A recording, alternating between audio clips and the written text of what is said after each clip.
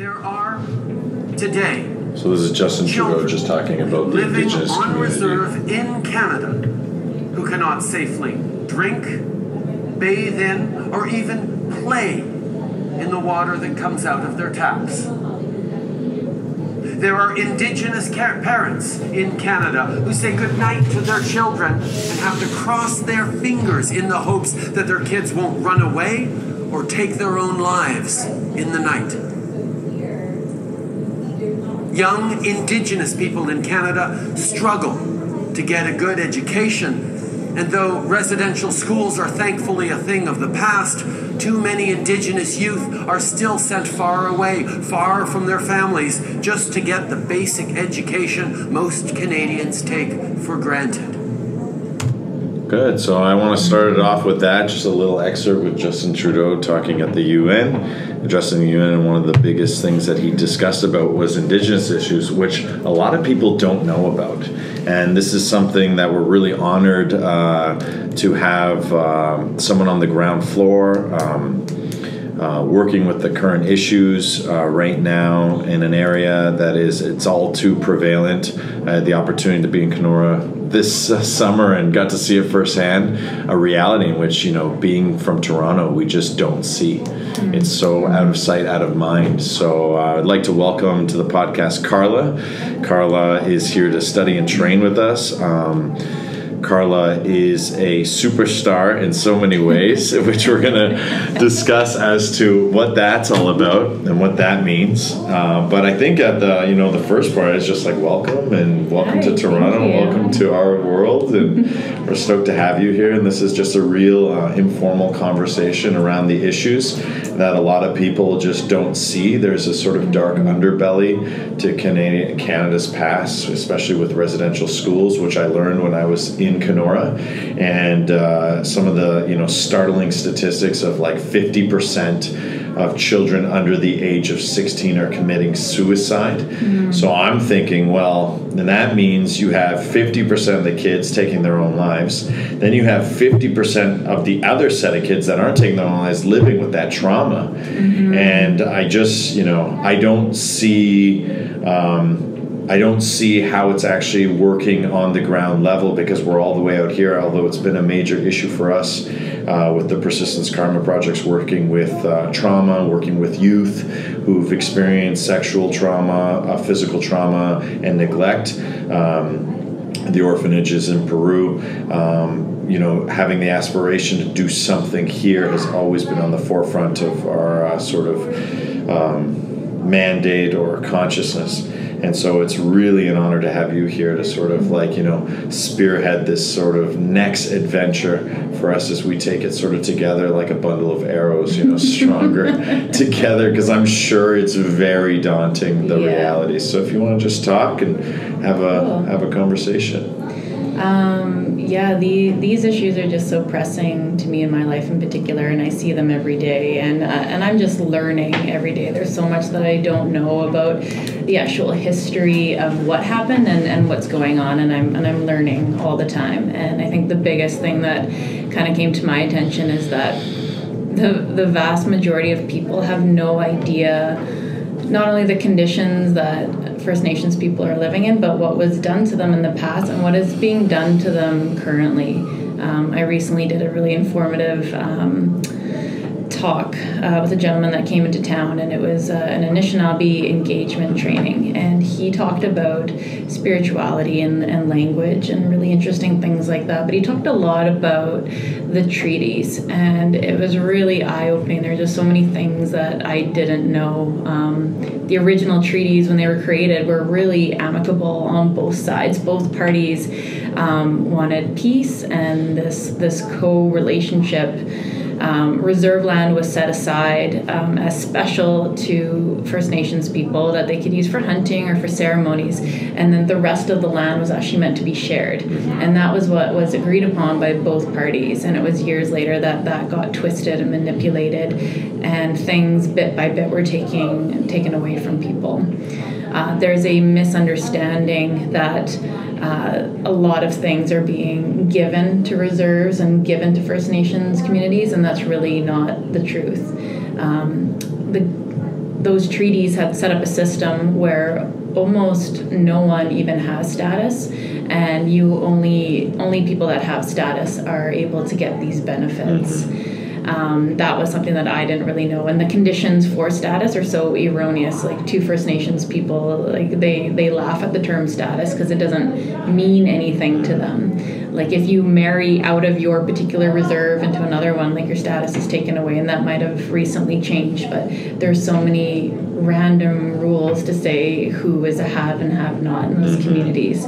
But just so much suffering. And I had recently put up an article on my Facebook feed that was one man's story, and it was called "I Am a Second Generation Survivor of Residential Schools." And he just talked about how both his parents were in residential schools. They suffered greatly. They both became alcoholics. And his entire childhood was spent taking after his parents. So at 6 years old, cleaning up after the house and making breakfast and getting drunk people out of his house. And he was treated really poorly, and he was abused, and eventually he became an alcoholic. And it wasn't until he went to prison himself that he became sober and started seeking out a more spiritual life, tying into his traditions and his culture, and seeking out other sober spiritual people. Like, he was just a really strong character to be able to not only get out of that cycle, but then to find this small select group of people that are doing amazing things. I put that article up just saying we all just need a little more understanding and compassion. And the backlash of negativity that came from that article, I was so shocked. I had no idea that there's still, like, who's fighting love and compassion? A lot of people, like, well, my parents were survivors of World War II and they overcame all these atrocities. My grandparents too. My grandma's actually in the museum right now for a lot of the things that she had, or what the Mennonite people had to go through. But it's so different on so many levels. We're talking about generations of people, like just the fact of, like, taking someone's children away, that just destroys communities. And how do you bounce back from that? Like, you hear a lot of people like, get over it. How do you get over that? Right. This family's ripped apart. Right. So you were talking to me about the racism, the rampant racism that exists up there, and also too how this sort of top-down effect occurs when, you know, the adults are suffering, the children really suffer. And this is what this story sort of alludes to. It starts when they're young, and then it sort of becomes a dis-ease as they continue to grow up. And I don't want to say that it's necessarily racism, but lack of understanding, for sure. There's just little to no understanding. I mean, we're taught things in school still that are incorrect, like about the treaties. So if we're teaching our kids misinformation, sometimes it's not people's fault, but it's still something that needs to change.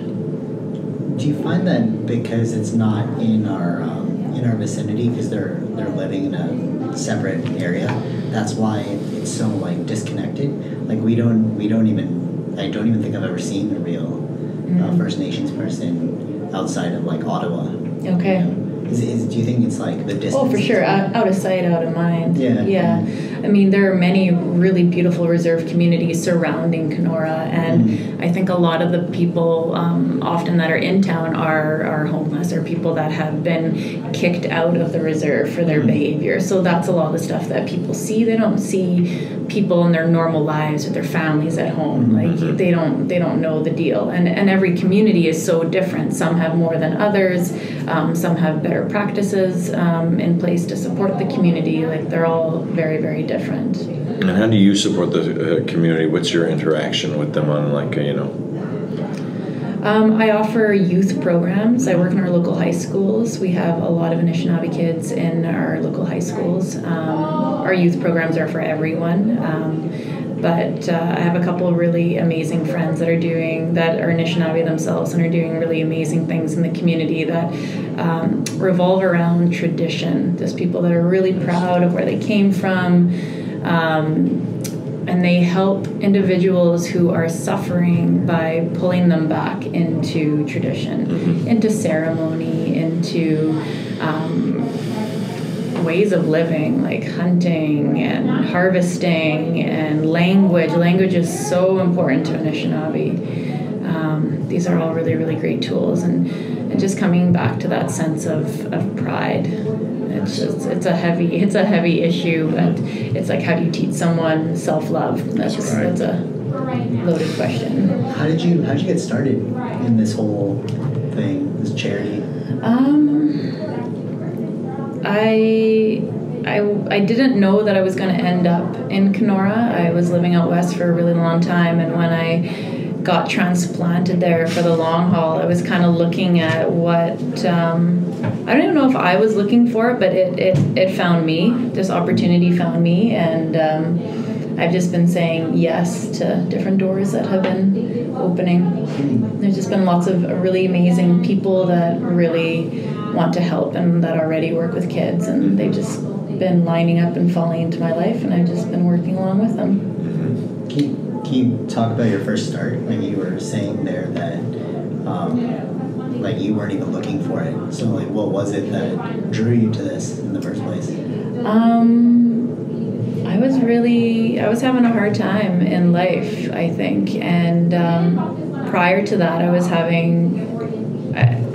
I had a really good life. I was just kind of partying and having fun and skiing and doing like really fun things for me, but I wasn't really doing anything good for anyone else. And I think it was when I started going through a difficult time myself, it made me start looking outwardly into things that were maybe a little less shallow and looking outside of myself. And I guess it was almost selfish, like making myself feel better by helping other people, but that's kind of what pulled me out of the hole, was just starting to be of service to other people. I was like, if I can't get my act together, maybe I can help people that are having a harder time than I am. And this, of course, is being on top of a mom of two, a wife, a studio owner. So it's like you have, this great calling to do like this work that, surrounds you. But I think, when I met you, it was sort of like, it was the suffering that sort of took you in. There was this like eye-to-eye direct experience with something that, you could easily add to. Life was so good. There was abundance for you. And, to share that with such deficiency, it's almost like a natural union with younger girls. I remember that when we first met, you were telling me you were working with the youth, and just like the positivity of like strong female role models. And you were telling me that beautiful story about that. What was her name? The woman who was the botanist. Alec. Like my teacher? No, there was one, the medicine woman, who was the one who was doing the walk.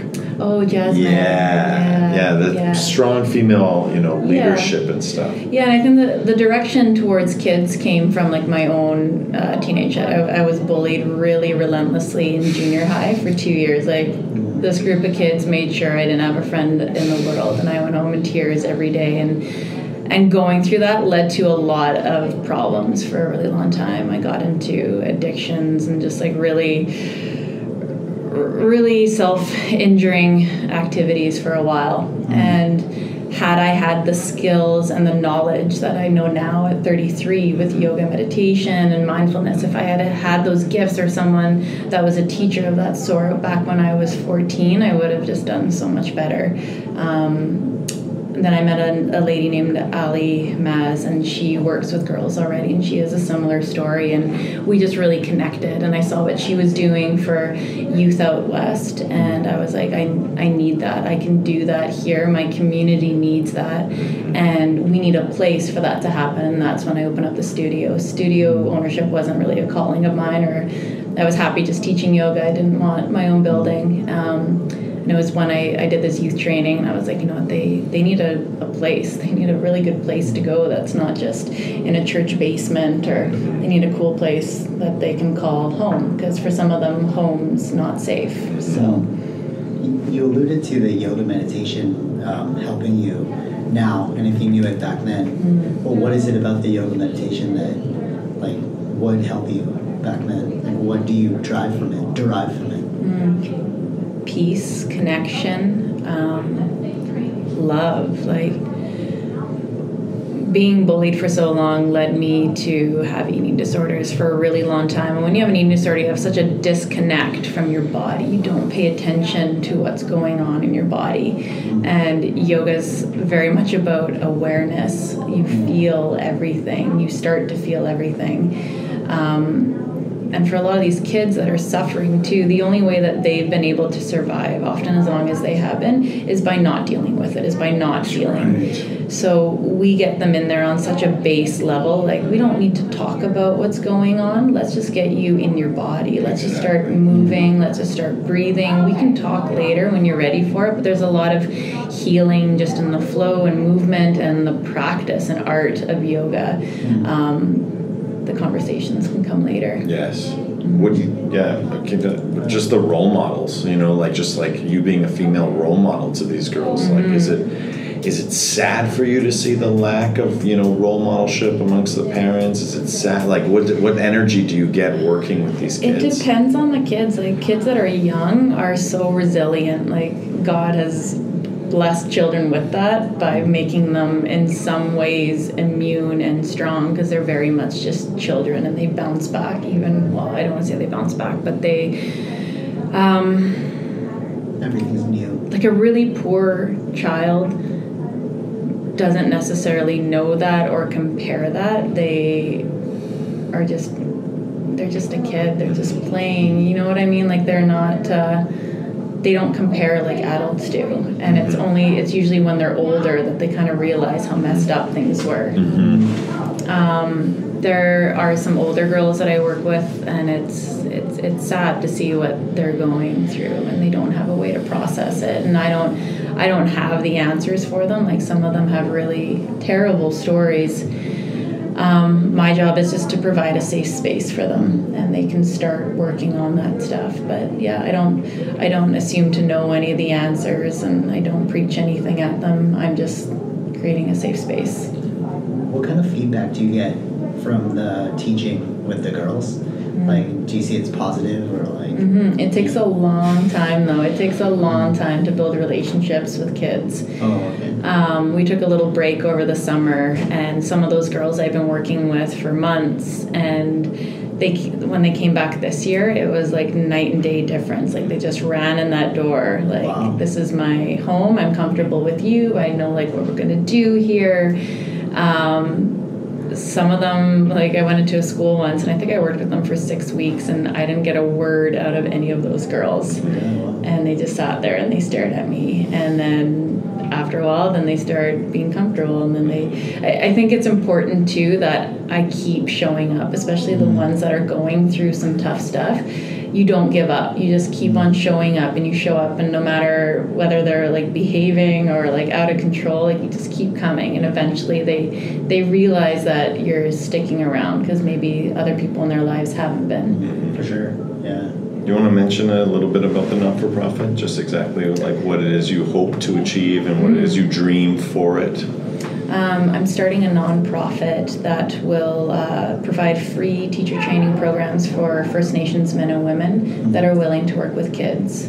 So they'll be trained as yoga teachers and youth leaders, and I have a partner, Dan Yerksa, that will be coming in and either refreshing their knowledge on, or in some cases it'll be brand new, just teaching them about language, culture, traditions, history, all things that they can then turn around and give back to their kids and their communities. Because I think at the end of the day, for all these different northern communities, whatever help they need, it needs to be self-sustaining. It needs to be coming from people within their own communities, people that already know the kids and want to work with them. What do you find is the biggest problem prevalent in that area right now, especially with...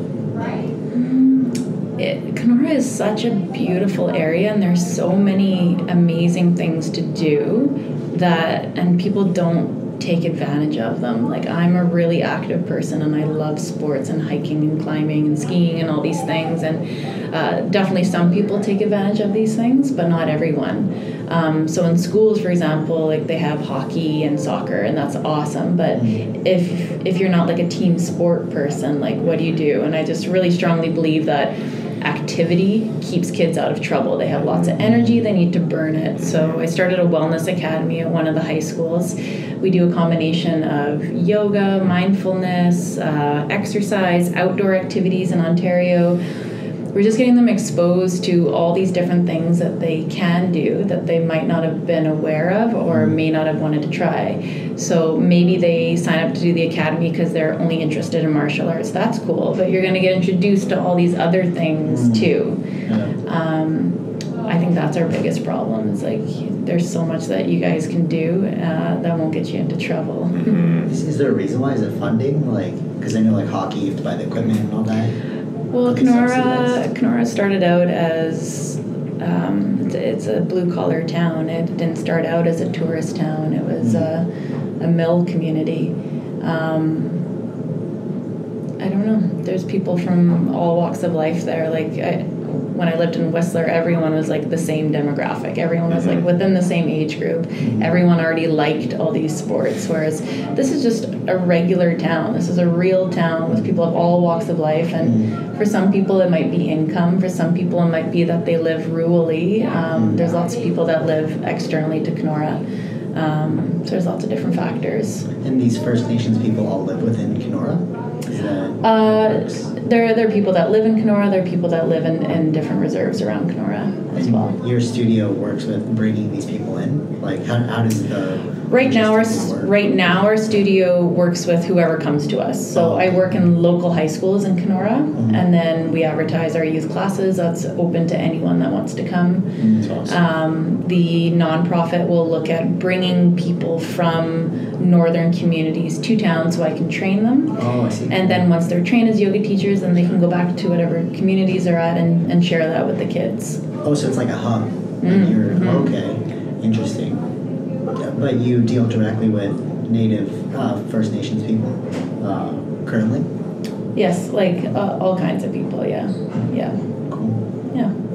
It's a lot like the Carmen thing. When I first met her, I was telling her like I was working with Carmen, the Teach to Fish, you know, and you eat for a lifetime, and we were discussing it. And she's like, that's exactly what's in my head, and this vision and this idea of giving that knowledge to someone who wants it, and then offering it to them because they themselves are inclined to it, rather than trying to force it into the community or get people to do it because they must or it's part of something.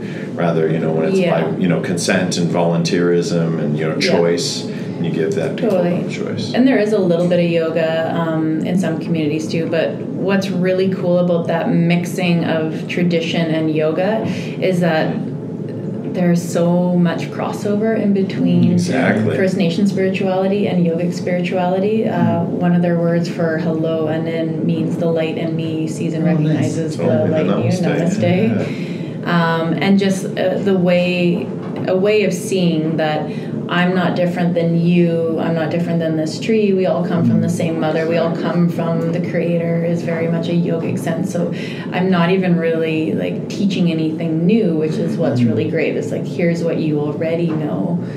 This is already a part of your tradition. So that's a really cool mixing. Yeah, that's something like in Peru. It was almost like it was the same thing with the yoga. It was an easy transplant because the shamanism was so prevalent there as well, and the breathing and the working with the plant-based medicines and the sort of conscious exploration of the mind. And then you put the yoga in there and you have the posture, and then you have the posture being linked to the breath, and the posture being linked to the breath that brings about like the consciousness and the shift and the change. And that's why it was great. It's great for adults, but then when you're working with kids, it's like they got a lot of wibbly jibblies, especially if they're in one of the more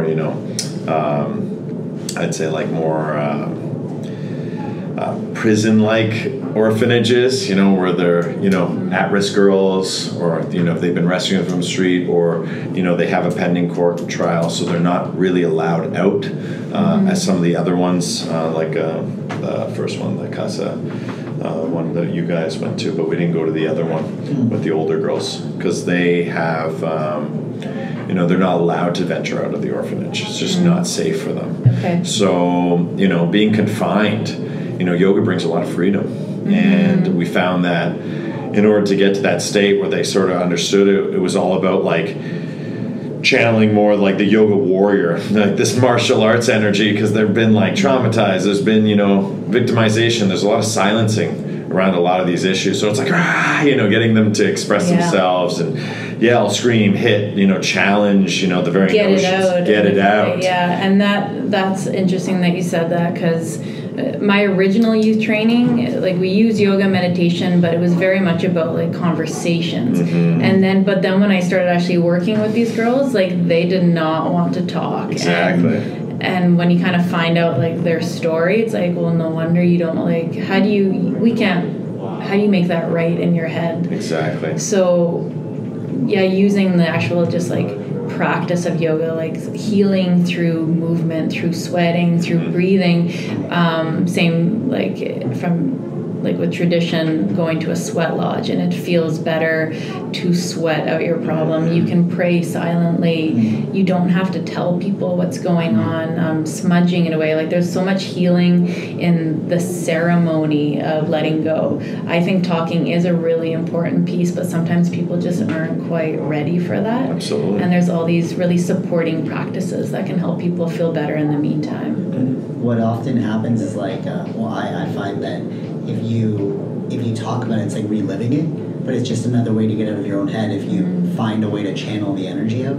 Yeah. Because it must be difficult to like an inspirational form. Yeah, and then you have to be told what's your problem, and then you're like, okay, what is my problem? And then they think about how bad it is, and they can't like communicate it to you. You know. Well, that article that I was telling you that I posted, what I found really interesting that he said is that, you know, when he's drinking, he was numbing his story, and that he was never able to heal until he became sober and allowed himself to feel that pain. That's right. And that takes so much courage to be able to face that head on. So, you know, at some point that has to happen. You have to face your problems head on. But once you do that, then we can move past that.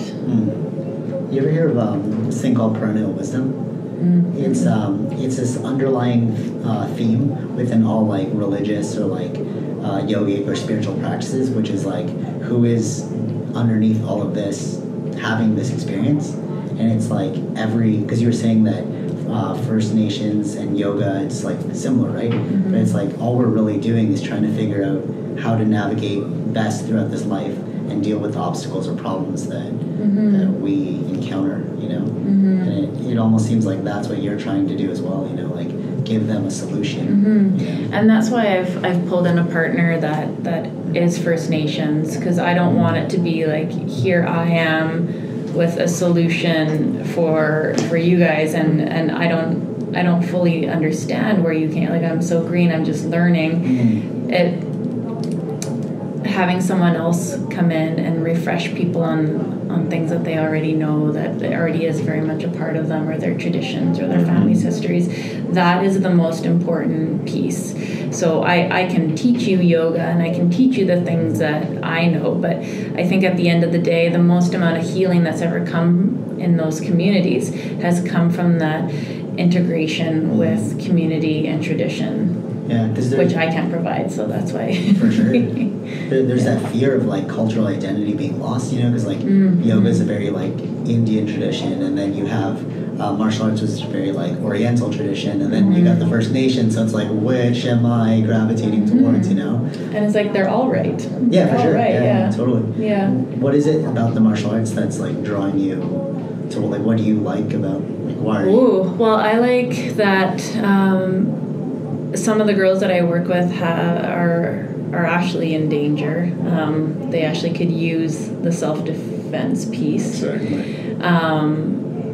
But it's just another form of movement that they might also just think is interesting. So some girls are like fully on board for doing yoga, and then there's some girls like, I don't want to do yoga. So like, well, great, maybe you're interested in like being a ninja. Yeah. And we can mix the other two together. Yeah. So it's just another piece that I can offer them. Absolutely. Yeah. Absolutely. That's where I found like, two things. One thing is like having someone like Dan, you know, being your advocate, because he's in, like, that's what it sounds like. He understands the yoga as a First Nations person himself, as an Indigenous person and mentor to the community. His grandma like taught him how to meditate when he was just a little boy, and so he's down with like the mindfulness. Awesome. And he had a really great family by the sounds of it. Yeah, and it's funny how that seed, gets watered from one generation to the next, and now here we are, like, proliferating it from others, and working with youth. And I think what's the next interesting thing is like the ability to give people variety within their consent. Like you said, it's like, oh, we got this yoga thing. Oh, I'm not into yoga. Okay, do you want to be a ninja? And I think that's really interesting for kids, just knowing that they can play many roles, that they can,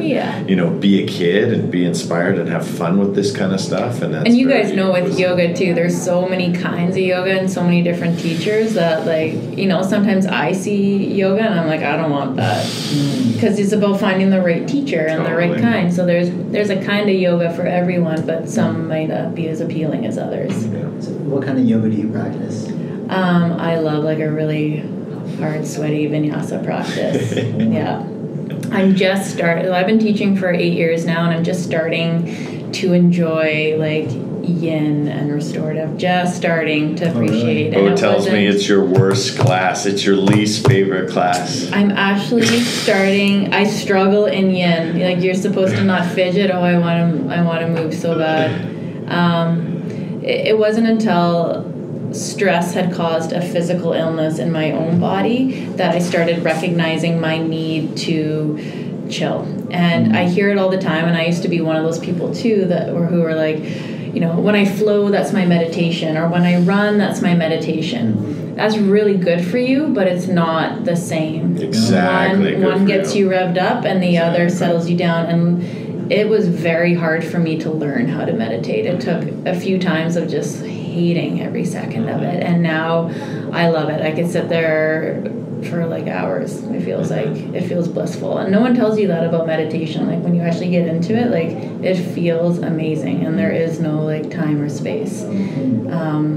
But it's hard. We're used to being distracted. We watch Netflix and we have our phone, and we're conversating and doing something else all at the same time. To just do one thing is really hard for people, and I get that, and it takes practice. It's a practice. So what was the hardest part about the yin class? You were saying, like, sitting still. Did you find your mind racing, or? Not so much the mind racing, being present in discomfort. So my buddy Carrick made me do a 15-minute pigeon once, and I was very angry the whole time. And I know it was good for me. It's a good challenge. But oh man, I wanted to move. I like to move. I'm just starting to now, like, when I teach, I mix up long holds with flowing. I like the both. But there's a teacher of mine, Ryan Lear. I just did a class of his, and sometimes you go to yoga and the teacher either like says something really heart-wrenching, or maybe it's a song that like drums up stuff into you, and it can get kind of emotional. This class that I did with him, there were about 80 people in the room, and I was right at the front, and he didn't say anything that I can think of that kind of got to my heart or my head. We were holding things for a really long time. We started off with a 3-minute headstand, and then we did some really deep back bends, and the whole class, the theme was like, if it's painful, obviously get out, but can you be in a deeply uncomfortable position and stay and be present and then eventually transcend? And I'm doing these big back bends, and I come out, and all of a sudden tears just started pouring out of my face. And it wasn't that I was sad or reflecting on anything. It was like the science of what he was doing. And I thought I was the only one in that room that was crying. I was like embarrassed. I was like hiding it. And I turned around at the end of class, and I looked behind me. There's 80 people with the exact same reaction, just like tears everywhere. And I was just like, wow. And he's walking around with just this like very knowing look on his face. Just like, I know what I just did. And I can't explain exactly what that was, but it's an art and a science. There's an energy. We're creating space for energy to move freely.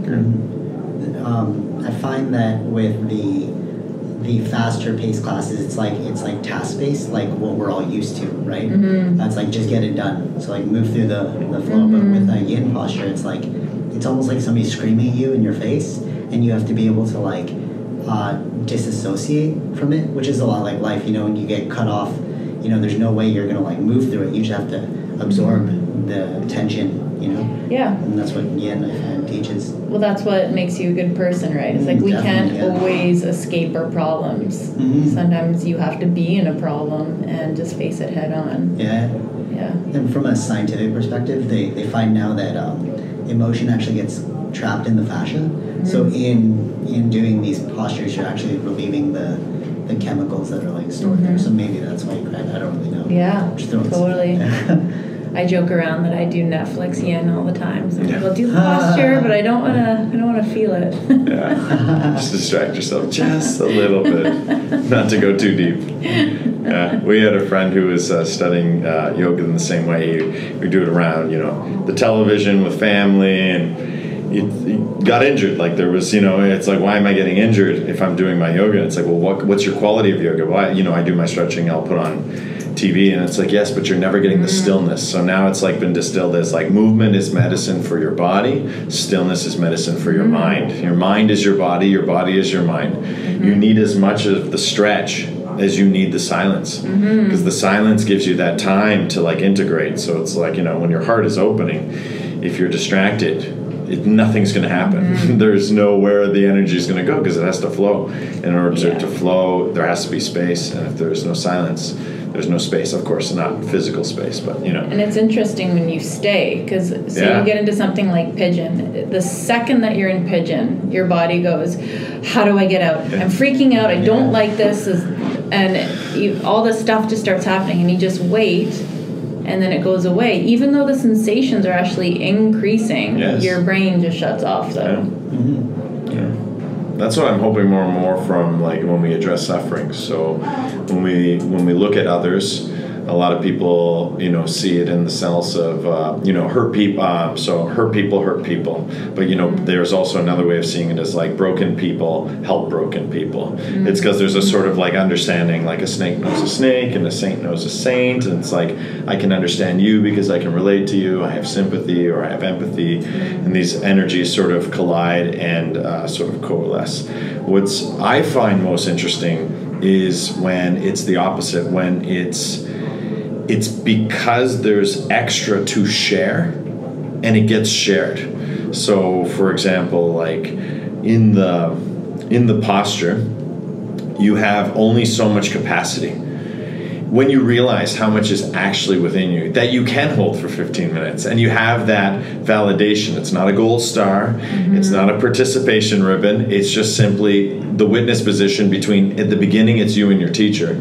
Obviously the teacher's seeing it happen, so there's still that feeling, but eventually it's just you, and you get that endorphin release and that, you know, achievement in yourself and intrinsically, because you feel it, that you have accomplished something. And I think when it comes down to sharing with others, whether we're sharing it, we first have to share it in ourselves. Once we have it, it naturally comes out as a natural motivator. The exemplarship sort of says like, well, if I can do it, you know, and I couldn't do it, then you can do it, even though you think you can't do it. And if you can't do it, then actually don't do it. You know what I mean? Like, make that decision and just know that you're making that decision, or try to do it and get as far as you can, and then let's take it as a practice to progress. So I find it like really interesting when working with like others, why certain people can and have a natural proclivity to it. I think it's because they've done it for themselves first, and then they have this sort of ability to take that practice of what they've done for themselves, and, you know, it's no longer broken. It's actually more precious, or the person is more precious because they've healed their cracks, they've worked through their own brokenness, and so they allow that energy to flow to another. And it isn't about being perfect, it's about practicing. And Ryan had a hilarious cue in that class where we were meant to hold. He's like, all right, and type A people, I want you to come out. And everyone that like refuses to hold, he's like, you stay today. Like, and only you guys know who you are there. I think like with that, we have this illusion of like control. You know, like we can shape life. But in a yin posture, it's like, no, life's happening to you. No matter how grand we think we are, life ultimately will go on its own accord. And that's a lot like the yin posture. It's like the pain's coming. You're only a witness to the pain. Yeah. You know? Well, and it's this constant art of learning to be compassionate with yourself and with understanding. And going back to that article where people were backlashing this, what I thought was really positive, my only reply on there was it doesn't matter. Like all this negativity, it doesn't matter. Our jobs as human beings is to care for one another. That's right. We don't need to know the reason why someone is hurting or why it hasn't gotten better yet. Whether you have to help someone once or 1,000 times, that's your job as a human being. This other stuff just isn't helpful. For sure, yeah. But that's the danger of social media, right? Like, as soon as you put something out there, like, anybody can... Oh, God, yeah. I took that right down. I was like, I don't even want this stuff on my wall. It's terrible. What was the major lesson of the article? Like, what really pissed people off? I'm wondering. It was a lot of people just like, well, why don't they just get over it? Oh, wow. Yeah. And that's They're like, other groups of people have dismissal. suffered. Yeah, and it was a lot of people, well, that have not suffered. They have not suffered like this. Little. Like, if my grandma, who lived in the Brazilian rainforest taking care of seven younger siblings because her parents died, if grandma wants to have an opinion, let grandma talk, okay? Whether it's right or wrong. But, like, you guys grew up middle class, white Canadians. You don't get to say something so harsh. Like, it's ridiculous. It's sort of like that Black Lives Matter movement where, like, everyone's trying to push for everyone's benefit, but it's like it doesn't even, like, deal with me, you know? Like from their perspective, it's like why do we care so much about this one? There's so much other suffering going on in the world as well, you know? We're just highlighting the one that you think is the most beneficial. You know what I'm saying? Yeah. Totally. I mean, like, we should be helping people no matter what race or background. Yeah. 100%. Yeah. And that's what I just didn't understand, why people even need to make it a case. Like, this is a non-issue. This is just a non-issue. Sure. Like, I'm just here to help some people. Exactly. What happened is erroneous, really, at this point. Someone asked me, they were like, why don't you do, it was actually my father one day, he said, why don't you do what you're doing in Peru here? And I said, well, it's a totally different circumstance here. Like, there's so much privilege here. There's some resources. We have resources, but even just like, he was asking me in like the proverbial sense, and I was like, there's still a huge discrepancy. You'd have to go to see it, but it's a different thing. Also, though, there's privilege there too, and the privilege there is that there's a Carmen and there's a center and there's an orphanage, and because when I was in India, there was even less. You know, so it's like there are levels, and the world is on fire, and you have a small water pail. What you can do with that, you know, is up to you. You can wear it as a hat like some of these people do and just pull it over their head and like an ostrich, you know, when the danger's coming. It's like, what danger? Just stick my head in the sand and, you know, life goes on. You know, I'm self-interested. And I think that's the great sin, is self-interest. That's what Uncle Jeff always said to me.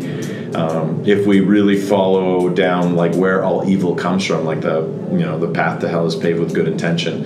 It's like, it's just people get scared, they enter into fear states, totally. And this leads to all sorts of perspectives gone, you know, pervertedly wrong.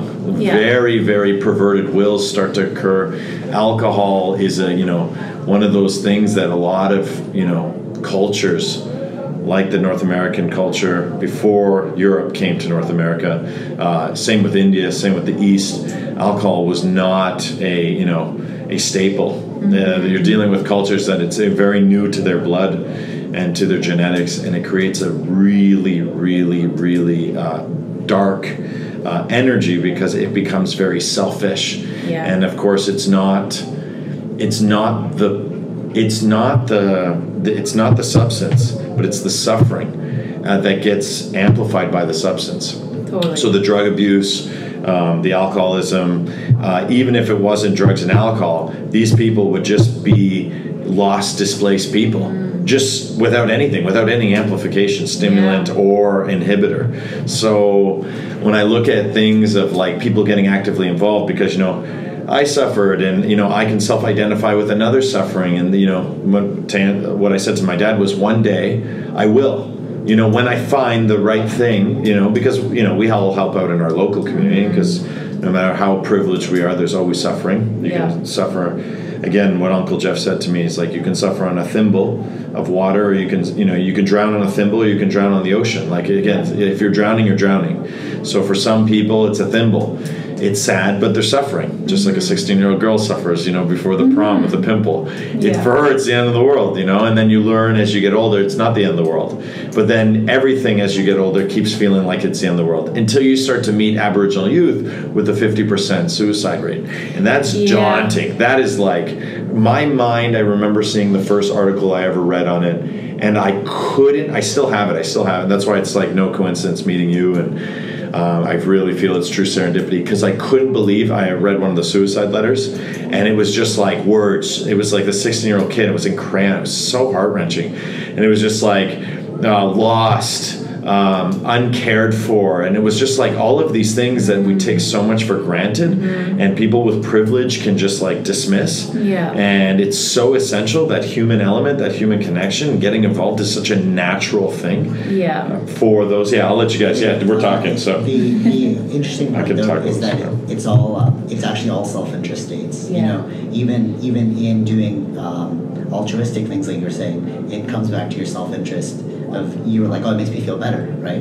But what I think the differentiator is the compassion. So you exercise compassion, you know, versus like, because in the end, it always comes down to me as a person. Even being here, it's like, well, I wanted to be here, so it's self-interested, you know? Well, and like the small bucket thing, like I didn't pick this as something like cool or trendy, like, what group of people am I trying to help? This is the stories about the teen suicides, that gets to me. That is in the community that I live in. That's where the need is. Like, I'm not going externally, because there's things right where I live that need help. Exactly. That's why it was like with Peru. It was like it was brought to us. You know, it was a project. It was happening. It was with a high school teacher of mine back in the day.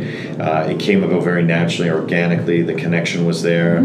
Carmen had the natural proclivity and interest to study yoga, and it was all just sort of, you know, it all happened on its own accord, its own measure. I've always felt it's just a template. It was just a call. That's your dharma. It's exactly. This is my dharma. This has come to me, and I'm just saying yes. Exactly, and I think that's the differentiation when you have volition. It's like, you can be altruistic, and that implies a level of volition, like, I'm good, so now I want to help out with, you know, what things are around me, and that's fantastic. Then there's another sort of dharma, which is you're working through your own thing, and by working through that, it inspires another to say, hey, would you like to share this thing that you're currently doing for yourself with another who could also greatly benefit from this? And you make that decision not out of self-interest, but out of sacrifice of self-interest, because you're on your own path. Like, you got your own work to do. Like, we all have our own stuff to do, and we could look at our little small worlds and just sort of get lost in it. But it's neat to sort of take the blinders off and see through a self-identified state another's suffering as your own, and realize, wow, something magically came into my life, whether I worked for it or not. There is always chance, and there is always the probability of the unknown sort of entering into our lives, the divine grace.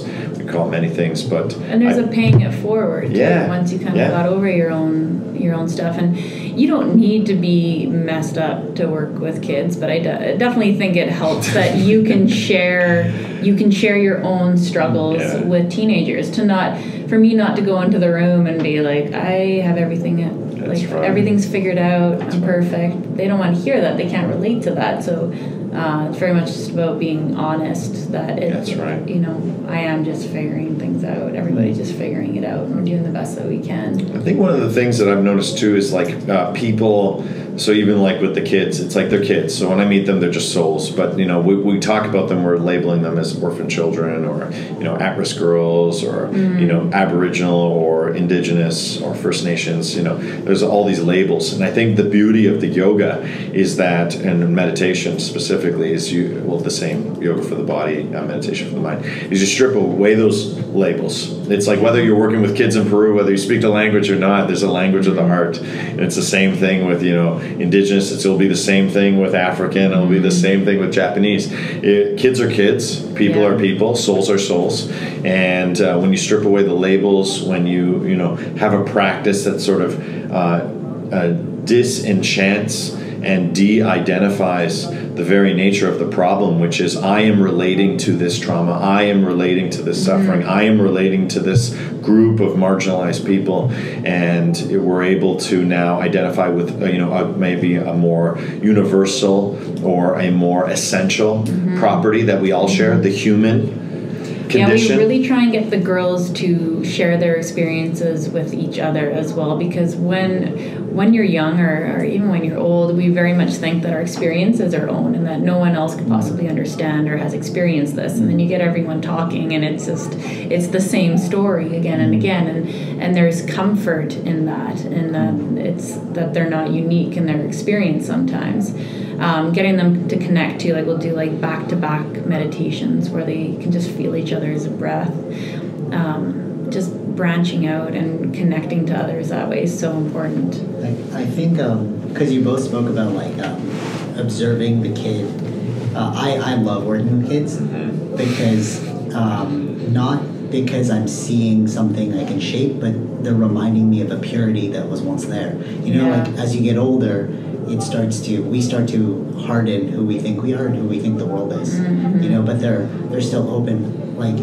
We worked with the kids in Peru, and they love me, not because of my being you are an orphan, but it's you will remind me of your innocence. I will just treat you like you're innocent. It's that resiliency. Totally. And it's the danger I find of looking at them like they're hurt. That's what's gonna make them feel like they're hurt. It's when they stub their toe, if you go oh no, are you okay? Then they're gonna be oh, I'm gonna cry because it's meant to do this, right? But if you're get up and we're gonna keep going, builds a stronger foundation. I find kids are the real light in me that sees the light in you. Totally. That's actually one of my most challenging hurdles, is there's such a difference in kids with just a couple of years. An 11-year-old is nothing like a 13-year-old, a 15-year-old, they're so different. You can go from being very much childlike and innocent to real adult problems really young. Well, they're all because they're being shaped and surrounded by so many people who are judging them. That becomes an adult, judgment is an adult problem. But if you put two kids together that are two ethnicities, they're just gonna play because there's no identifications. I have a really rad group of girls. There's just 3 of them, and I don't think they hang out with too many other kids in school. They're just 3, and they're tight, and they're no, we do our own thing. We're weird. This is our group. Yeah, for sure. And I was that's all you need. You guys have each other. They're so immune to any of that other crap that's happening in school. They're so lucky to have a tight group like that.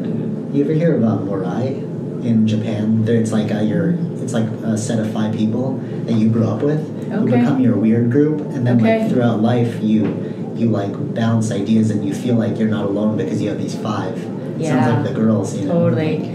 Especially in a social media world where we're just trying to accumulate friends, and all these friendships mean nothing. They're just at all. And you think that you know people because of all the things that you see, but it's those close relationships with your weird friends that really matter. Exactly. Do you find that working with youth that's become a problem, social media? Oh, it's so huge. When I was bullied, I'm dating myself, but I didn't have social media. When I went home, I was safe. So that's a huge difference now. there are girls calling each other out on Facebook Live, yelling out rumors at each other. It's really vicious now. And they all have cell phones, in schools. It's crazy. We would have got the ruler for that, I think. Back for in sure. high school. Everything's different. Schools are different. Kids are different. Kids are growing up way faster, and they're always looking. I don't know. They're always influenced by social media. Do you have a way to deal with this, or do you just by having conversations about it, by actually addressing it? My teachers that originally taught me some of the youth stuff, they do really great things with girls and boys in classroom scenarios. So my one teacher, Ali, talks with the girls, Gian works with the boys, and then they sometimes get together and they have these very interesting conversations with both genders back and forth about what they think the other one thinks about this, and then they have honest conversations about what do they actually think about this, and it's really transforming work, because usually the things that people would actually do themselves is very different than what they think is expected of them. When at the core of everyone, I believe that humans are innately good, but they make very poor decisions based on what they think is expected of them or what they think is going to be done to them. If everyone was just truthful, we'd have a way different set of actions. Definitely, yeah. It's the isolation amidst you can live in an apartment building and not know anyone, but we're surrounded by people all the time. Our culture is very warped in that way. We're not going back to the First Nations people where it's they live in small groups and they know each other and communication's key. Whereas now it's I don't know how to say it, but very much isolated amidst non-isolation. Totally, yeah. One of those honest conversations that Gian does with the boys is he has them write down the top 3 things that they think is important in a relationship. So they all go and they write that down, and then he gets out his big whiteboard and he's like, all right, what do you guys think is the top 3 things? What do you think everybody else says? And everyone is sex is number 1, and I can't remember what the other 2 were. And he's like, all right, everyone look at the papers, and not one person has even listed sex. It's love, compassion, good communication, a best friend, these beautiful things. Meanwhile, they think everyone else thinks these really shallow concerns. Yeah. So those are really cool conversations. Yeah, it's a collective shaping of mindsets, but again, that isolation thing, because we think the society's looking at it one way, but we don't realize we're all looking at it the same way. Yeah, he does really good work with the boys. It's all about what it really means to be a man, and what he thinks, what society expects you to act like, and here's what it means to be a real good human being. Do they have initiation rituals or rites or something like that? To become a man, before you had to pass through an initiation. Yeah. But now we don't have that in society, so we're just we're a lot of adult kids. Oh yeah. Yeah, you don't have to pass the test anymore. Exactly, right? Yeah. Is there anything that you've seen that they do? Maybe you guys do? Gian or First Nations? And anybody because you deal primarily with youth. Yeah. Do you because even that whiteboard thing, that's an eye opener. That's sort of an initiation of seeing that things are an illusion. What you really think is not what's really what's really going on. Yeah. So is there anything do you see anything like that? Do you implement anything like that? No. Do First Nations people do anything like that still? Or? Not that I know of, but again, I'm still learning. Learning. I think what it is it's it's more of what we talked about when we were in Peru. It's there's ritual and there's awakened ritual. I think what you're searching for by alluding to the whiteboard is the awakened ritual, waking up. Yeah. It's all about waking up. It's all about accepting responsibility. But when you have a whole community of adults that are wallowing, right, literally and lamenting and just suffering and just decay, it's just if the adult again, it's a top-down problem. If the adults are dissolving and decaying, then what's happening to the youth? Who's shaping the youth? Who are the exemplars? Why do we have someone from outside of Kenora playing such an active role in the actual, cultural landscape of, indigenous peoples? These conversations are important to have with kids because kids do not, for the most part, talk to their parents. Even like the nicest families, the best parents, often teenagers do not talk about what they're going through. They may not even talk about that with their peers. So it's very important that we are creating people as youth leaders that aren't the parents, because kids might talk to me and tell me things that they're never going to tell mom and dad, and they need to tell someone that's not 14. I think what's interesting about that is that so for example, kids in this area, and I'm sure there's exceptions, and there's probably a very small percent, will take that to the extreme and commit suicide. But in your area, it's 50%. Like the statistics are pretty consistent now since like the early 2000s, that this rising energy of teen suicides has been on the rise. And it's like set a precedence where it's like, why would we have an aha moment about the illusion? The illusion is just so great. The circumstances are just so daunting that it's actually a better choice or solution to take my own innocent child life because it's so bad. And that's a suffering that I don't think we quite understand here, living, in urban centers and suburbs. Although it's, kids have their obstacles, I don't think it's anything close to the reality of what is happening with a people. And I think that's the key issue. It's a people, and because there's such a lack of understanding, I think this, this conversation is, like you said, always learning. I think, that's what this is all about. This conversation's about that, taking another step forward to understand and then share it in our circles in order to understand that we don't understand, and to listen and to, have a good arbiter, someone on the front lines who's actually getting the direct experience themselves. Because it's very different to look at a problem from the outside, or look at it from, a governmental position or an NGO, and another one where you're just sort of, really truly, on the front lines as, like a spiritual warrior, in the sense where your resilience, the word I keep using, and determination is to, place spirituality in the way of suffering. Because I think that's where spirituality comes from. It's like, what is going to lift you above your body when you're being raped? What is going to lift you above your mind when you're suffering from crippling anxiety and, let's say, absolutely paralyzing depression? The only thing that's going to do that is something spiritual, which is this like quality that is, not able to be given, but is like inherent within each of us. Well, this is just an urgent issue because this is whole communities of people that are suffering. So even if that one person has, say, a spiritual awakening, even the strongest person, when they're surrounded by suffering and people that they really love and care about are hurting, they can still go down that really sad path.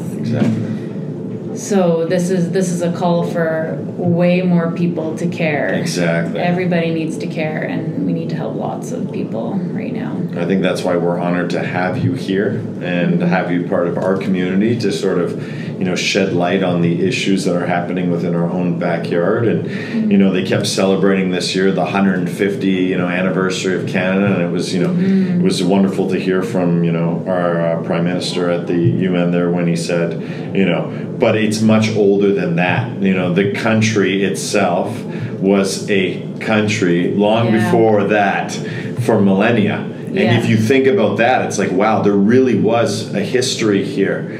There really was a story about this particular rock. This rock was important, and this rock symbolized a whole storytelling narrative that comes from an oral tradition that is not, a Eurocentric understanding. And again, there was a genocide in North America, that's clear, but it started in Europe. The Europeans, cleaned house, to their own indigenous peoples, you know. So it's sort of like it's a human condition. And like you said earlier, it's a human problem that we all need to get behind. Yeah. It's something that we all need to be awake to. And I think the first thing ultimately is ignorance, because that's how we started. It was just the pale thing, people putting their head in the sand like the ostrich, you know. And I think it's ignorance first. So ignorance is always battled by education. Yeah. Education will always be the threat to ignorance. Science has been great, getting hard, concrete science around things, because they're always sad stories. But, you know, when you collect these sad stories and you start making numbers and you start actually, you know, counting deaths, like these things are really, really paramount. And we're at like a place right now where, you know, we can really do a lot more if we, you know, stop being so ignorant and, you know, allowed ourselves to be aware of the issue. Fortunately for you, you live in the area. Unfortunately for us, it's you know, a full day's drive within our own province. You know what I mean? So I think for us, I think, you know, having you here and you know shedding light on the issue as an exemplar and as, you know, as an inspiration to young women, I think it's very important as exemplars to, you know, do what we can in the capacity that we can, and not an inch more or less, because then it's not authentic and it becomes, like Beach said earlier, altruistic, or, you know, it becomes more self-interested again. And at the end of the day, we're not helping people to help ourselves. We're helping people because people need a hand up, not a push down. Yeah, the biggest thing that people need to understand, if they take anything from this, anyone that's comparing what our European ancestors went through to what First Nations people are suffering through, is that like our grandparents, the systems that were bringing them down were destroyed, and they had a chance to start fresh. That's right. Whereas the systems that we initially created to put this group of people down are still in place. They're not better. Even though residential schools are a thing of the past, the trauma of the residential school. But the reserves themselves, the treaties, there's so many things in place still that prevent people from doing better for themselves. Well, they're not self-determined. Like, and that's what the Prime Minister said, you know, we need to move towards self-determination. You know, people's rights need, like, the actual, you know, Aboriginal right, Indigenous right needs to be honored. We're not even honored. There's, I was hearing a story about, you know, they actually rerouted the water supply so that Winnipeg could get the water, and this whole community that was living north of Kenora just suffered because the water was no longer going to their inhabitants. It was being rerouted. And I was like, oops. It's like, yeah, but oops means, you know, people, you know, it's like you were entitled to do what? You know, where is the check and balance? You know, how do we coexist? And I think that's just the main anyone that is fighting against caring compassion is wrong. You're wrong. Beautiful. Yeah. Beautiful. Well, thanks for coming. You know, I think that was I think that's it. You know, like anyone, you know, caring and compassion is definitely the key. And I think this is an Indigenous issue. And I think, you know, as Canadians, we need to be more caring and compassionate in all aspects of our life. And yoga is just a practice that, you know, helps us to find that. And there are many others, and they all take formal and informal ways. But being a good person always begins with the heart. And I think that's a language we can all understand. So thank you so much for being here, Karla. We're really excited to train you. Do you have any questions for us? Like, do you have any, like, are you interested to ask us? Because you have our attention now. Like, you're going to spend time with us. I don't know what to expect. I'm open. I'm excited for whatever. Awesome. We'll see. Okay. Well, amazing. Thank you so much. Training. I like it. That was a great conversation.